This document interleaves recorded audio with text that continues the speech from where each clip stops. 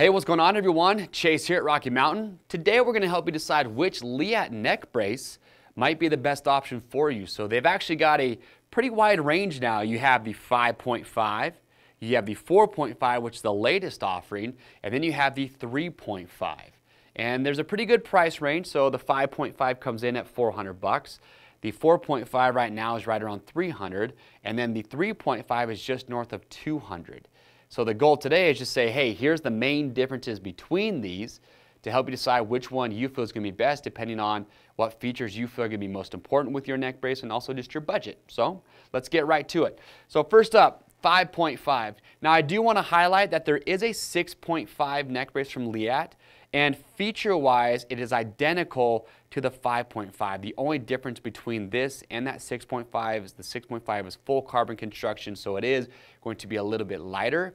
But other than that, what I'm about to show you with the 5.5, they're identical. So just something to be mindful of. However, with the 5.5, if you are looking for the most adjustability of any neck brace, and this goes of all the neck braces that we offer, the 5.5 and that 6.5 just have the most adjustment points. And that leads me to a very important thing. With any neck brace, make sure you look at the sizing guide, get the size that you are fitted for. And when you get it, try it on, make sure you're happy with how it fits, and if it's not fitting correctly, you can send it back in brand new unused condition and we'll give you free shipping both ways on your first exchange. And the reason I'm very particular about this is because for a neck brace to do its job the best, you want to have it contacting your body and you want to have it sitting as low as you can get it. And I'll talk a little bit more about that here in just a moment. But what makes the 5.5 so cool is their Sure Fit adjuster system. So you can see it right here. See this little red tab? Well, underneath that you can see on the back there's actually 6 different mounting locations for this rear strut. And you can see I can actually just slide this back and forth. So you've got 6 points of adjustment here, and then on the front you've got 4 more points of adjustment. So that's 10 total spots, and then you can interchange those as much as you want to do a bajillion combos, but it's just going to allow you to really fine tune the fit of this neck brace. So whether you're wearing it just against your body or you're wearing a chest protector or protection jacket, you can get the size exactly how you want it. And on top of that, you notice too that right here on this thoracic strut you have this rubber piece that sits on top. So this, when you buy a 5.5 or the 6.5, it will come with several of these. And what these do is actually have that thoracic strut sit at a different angle. So right now you can see that it's basically almost straight up and down. Well, if you wanted to go in a little bit or come out a little bit, you just interchange these rubber pieces and it allows you to do that. So you've got the Sure Fit adjusters plus these rubber pieces on that strut that just give you a ton of adjustability. Now the way that the 5.5 opens and closes is you have the button right here on the side, so I would just press that. Very easy to operate. And then in the event of an emergency, if you need to get this off in 2 pieces so you're not moving the rider's head, you have this screw on the left. You would just undo that and then this would come apart in 2 different pieces. So again, the 5.5, really cool technology. I've ridden in this one. If you want to see my feedback and my review, go watch that. You can click the link in the video. But overall, again, the premium neck brace, and the reason being you're getting tons of adjustability with that. And then you move to the 4.5. So this is the latest offering in their lineup. So you come down about $100 in price. And here's the major differences. So with the 4.5, a little bit different with the construction. This is a composite construction versus a fiberglass reinforced construction on the 5.5. But the main difference here is that you're just not going to get as much adjustability. Now it is lighter. So when I pick these 2 up, you can notice there is a weight difference, about a few ounces between the 4.5 and the 5.5. So I like that. It's still, again, very comfortable. But you'll notice that on the back here with this thoracic strut, that the way that you adjust this when you have 2 adjustment points. And to adjust it, you just take this screw out, so you have 1 on each side. You'd pop that out, and that's going to allow you to move this 1 position forward or 1 position back. So just not as much adjustability. And then with these chest mounts here, those are fixed. So those are not going to have any adjustment points whatsoever. So quite a bit more adjustability with the 5.5, but with the 4.5, again, about $100 cheaper, super lightweight, comfortable neck brace. But this one does open and close a little bit differently. So right here, the button is on the front underneath, so I'd push on that. That's going to allow me to open and close that. The other thing that you might want to take note of is with the 5.5, I mentioned if you want to get the brace off, you can just undo the screw on the left. It comes apart in 2 pieces.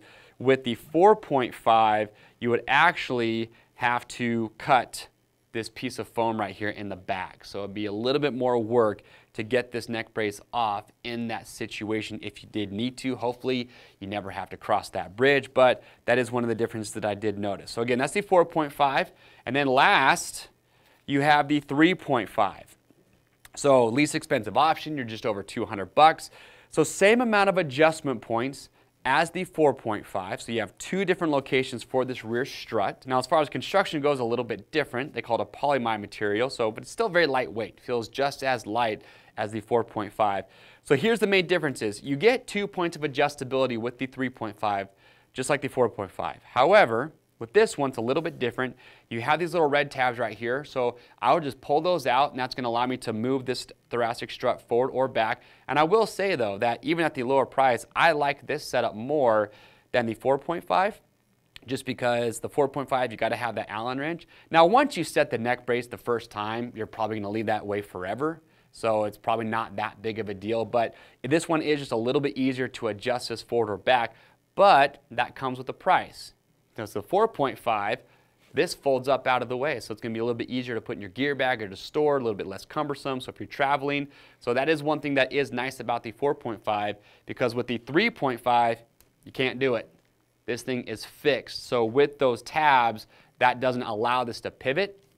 And so if you want to take this off to store it to make it a little bit smaller, you got to just pull those out and then store it as two separate pieces. So that is one thing to note. Now, same thing goes if you want to get this off in two pieces, you need to cut this piece here in the back as well. And then also the way that this one opens and closes is a little bit different. You have this little tab right here in the front. So I'll just press that in, and that's going to allow me to get that open. Now you just noticed it takes a little bit more work to press that in, and it's just not the best system out of the three, but it gets the job done. And then the last thing that I noticed between the 3.5 and the other two is that with these chest mounts right here, so they all have a split design, is they just don't have as much flexibility as the other two. And so for me, you know, looking at a neck brace, I like that the 4.5 and the 5.5, those chest mounts do flex a little bit more. It just feels to me like it would help absorb and dampen a little bit of energy coming from my helmet if my head was going forward. So overall, like I said, they got three great options. All three of these have tabs on the side.